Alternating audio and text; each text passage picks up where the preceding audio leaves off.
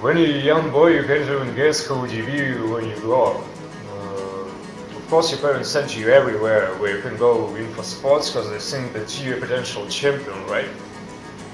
That was the way how I became a tennis player.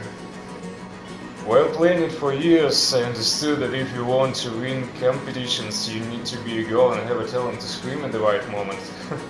Not so interesting, don't you think? It's vital not to stand still for too long. I graduated from the university with an interesting profession, was a winner of an Actors Award in one of the biggest theaters in my city. Even attended etiquette classes. So if you ask me where the fork on this table to eat these delicious pancakes, then I wouldn't answer you because I already forgot this. Sorry.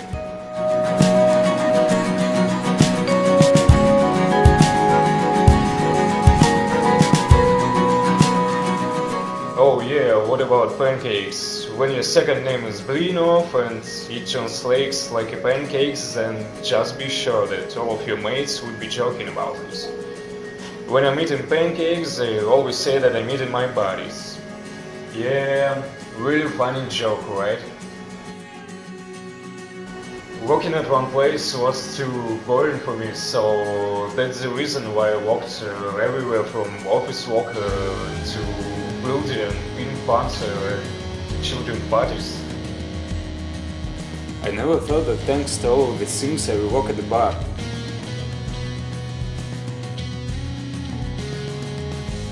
Here in the bar you always look for something new as you do in the rest of your life. That moment when you find some rare unknown recipe, I think every bartender knows that feeling. You have a whole universe of spirits and tastes in front of you. It's amazing that you always can take a new book to understand that there are many things to discover even after all you have read. But all of this is for the one goal: keep moving forward. Many people wish some results and then stop because they're afraid of new difficulties. They don't understand that in the future they would face more limits to overcome, that you would throw your favorite cup into the wall countless times after another failure. And many people would say that you are doing wrong, but for facing all of this, there is a great reward, the feeling when you became one step closer to your dream.